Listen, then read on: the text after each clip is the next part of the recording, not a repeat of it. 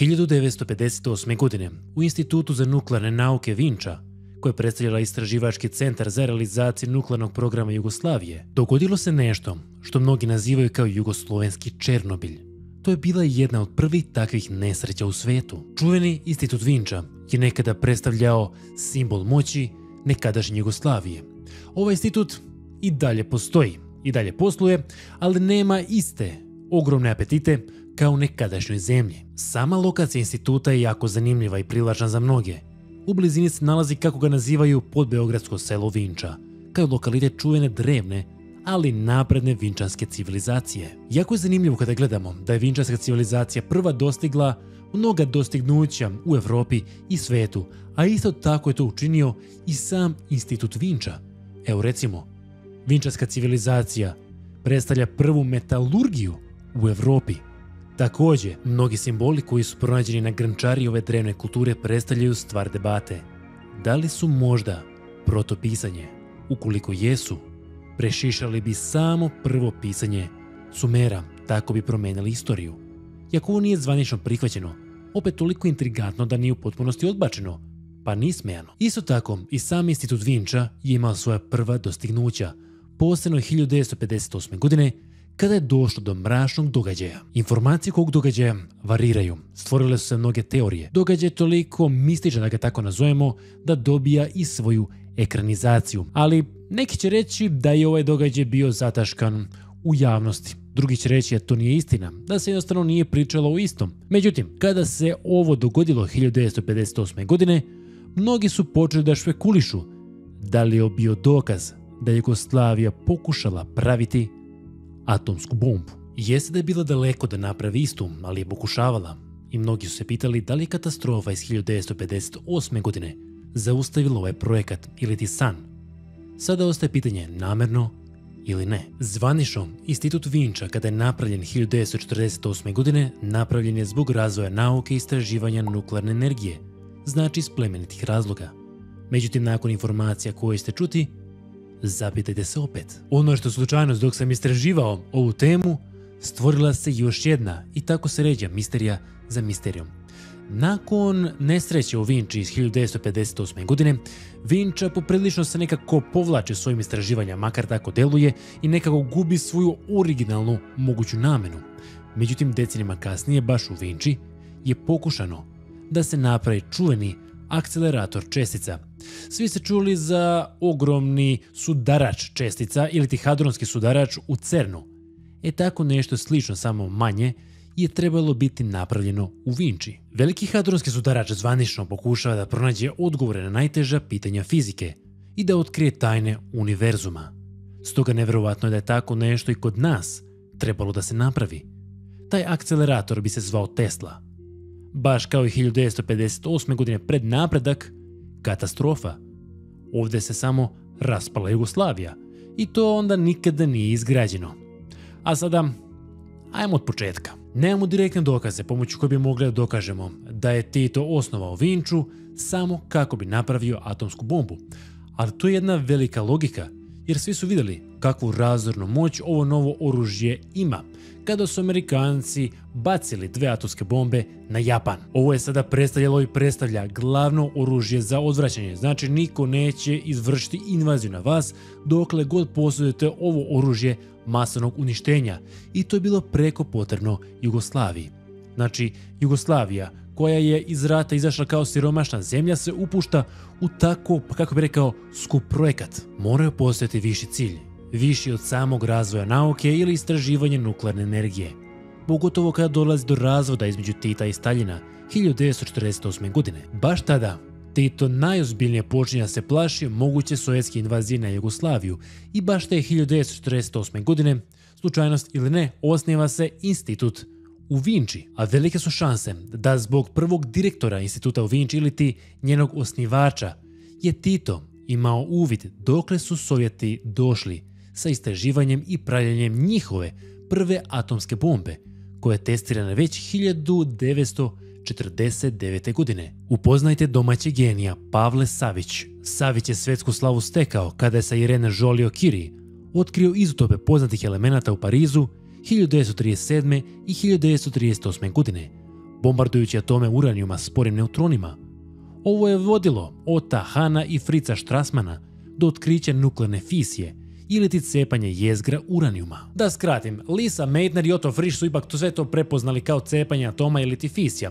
Nuklearna fisija proizvodi bukvalno atomsku bombu i ovo oružje za masovno uništenje koristi snagu oslobođenu cepanjem atomskih jezgara. Sada vidite koliki je genij bio Pavle Savić i zbog čega ga je Tito postavio da bude prvi direktor ili ti da nadgleda izgradnju instituta Vinča, a godinama pre toga on se nalazi u Moskvi. U Sovjetskom savezu radio je zajedno sa čuvenim sovjetskim naučnikom i nobelovcem Pjotrom Leonidovićem Kapicom na Institutu za fizičke probleme u Moskvi. Čak neki tvrde da ga je Tito tamo poslao da bi pokupio što više znanja. Međutim, nešto pre 1948. godine vraća se Jugoslaviju na stvaranju baš takvog instituta, Vinča. Ostalo je sve istorija. Jugoslavija je tada ušla u nuklearnu eru. Sada, da biste imali bilo kakav preduslov, znači bilo kakvo razmišljanje o pravljenju atomske bombe, morate imati nuklearni reaktor.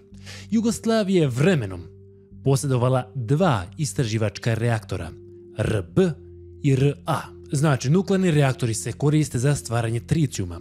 To su radioaktivni izotopi vodonika koji su neophodni za nuklearno oružje. Tricijum se koristi za poboljšanje efikasnosti prinosa fisionih bombi i faza fisije vodonošnih bombi u procesu poznatom kao pojačavanje, kao s spoljnim neutronskim inicijatorima za takvo oružje. Od 1955. godine Vinča je stavljena pod kontrolu od strane Savezne komisije za nuklearnu energiju, čiji je predsjedavajući bio Aleksandar Ranković, nekadašnji drugi čovjek Jugoslavije. Cilj ove komisije bio da se premoste brojni nuklearni problemi koji su zadesili tadašnje naučnike, jer Jugoslavija nije mogla u potpunosti da se osloni na velike sile. Posebno ukoliko je tajnosti željela napraviti atomsku bombu. Pokreću se zatim mnogi pomoćni objekti širom zemlje i otvara se rudnik uranijuma u Kalni, na jugu Srbije. Zanimljivo je da sam tamo bio i napravio video. Snimio sam i gde se tačno uranijum vadio. Vinča u međuvremenu tada postaje zabranjeni grad, a život naučnika se navodno stalno pratio od strane države. Prvobitno je kupljen reaktor RA zajedno sa gorivom, znači kao gotov proizvod, i kupljen je iz instituta u Moskvi. 1959. godine je pušten u rad sa nisko obogaćenim uranijumskim gorivom. Otvaranju je prisustvovao i sam Tito. Međutim, godinu dana pre toga došlo do velikog incidenta i prvih ozbiljnih problema za Vinču kada je pušten u rad reaktor RB.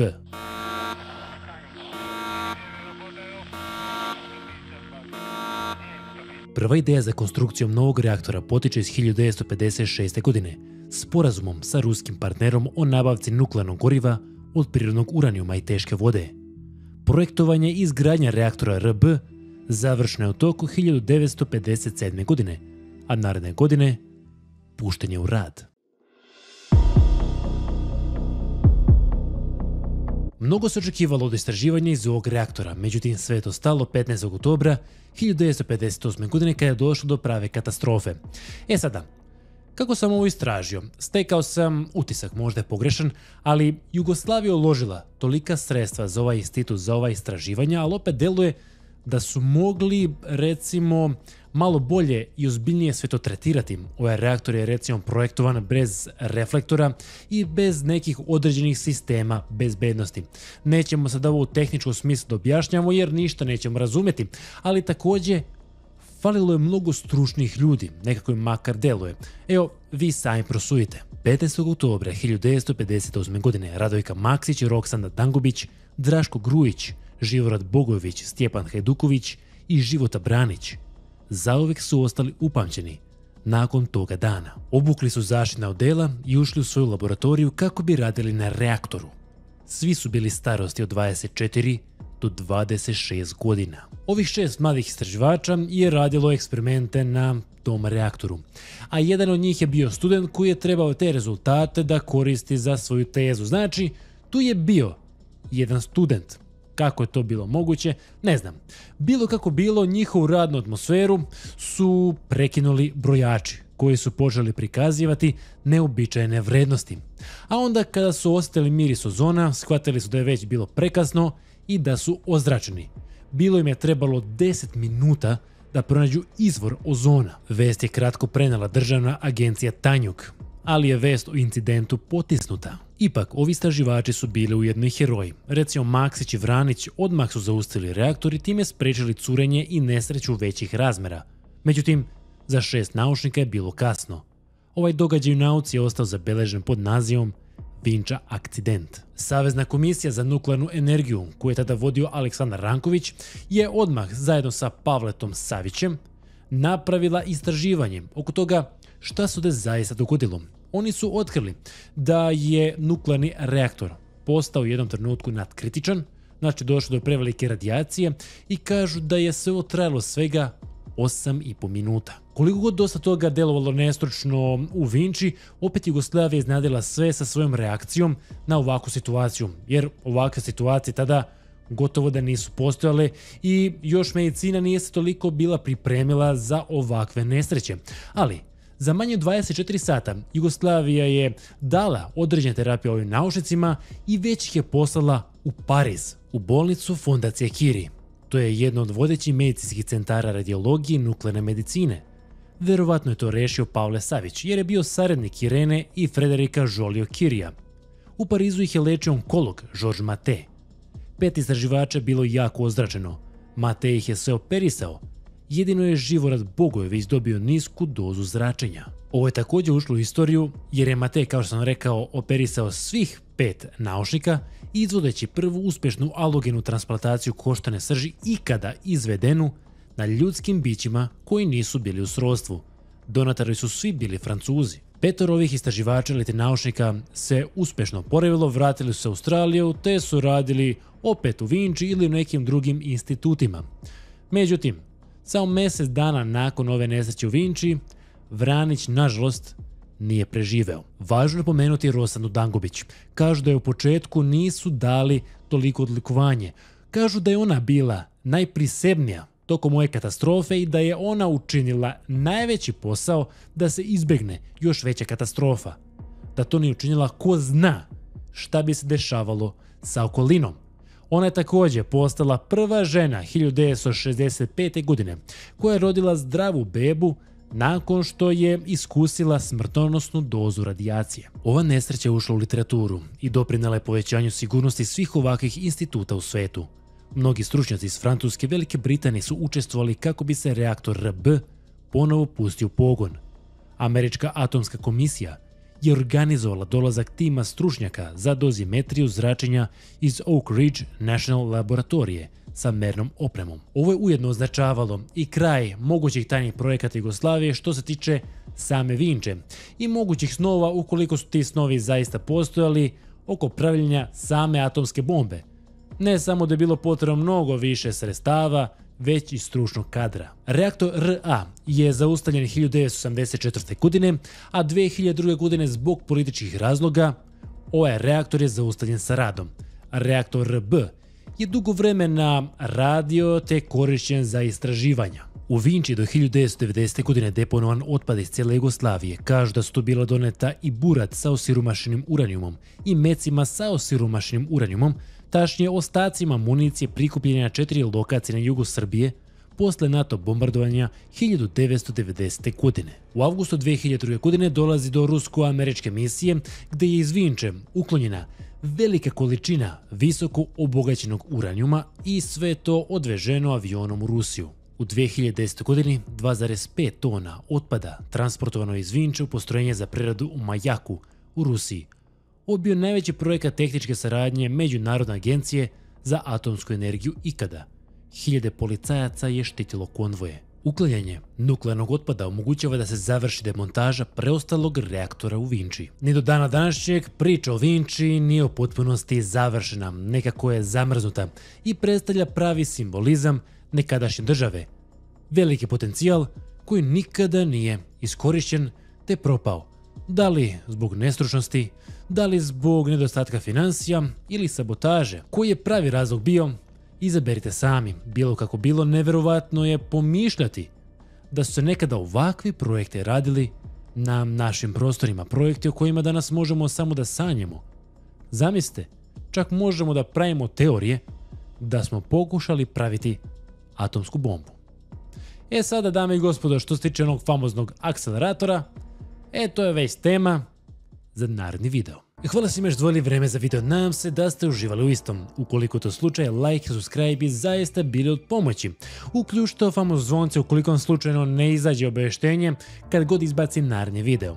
Posjetite portal idiokrati.com, tu je Telegram, tu je Instagram, znači sve linkove informacija možete pronaći upravo u opisu klipa. Do sljedećeg viđenja, pozdrav!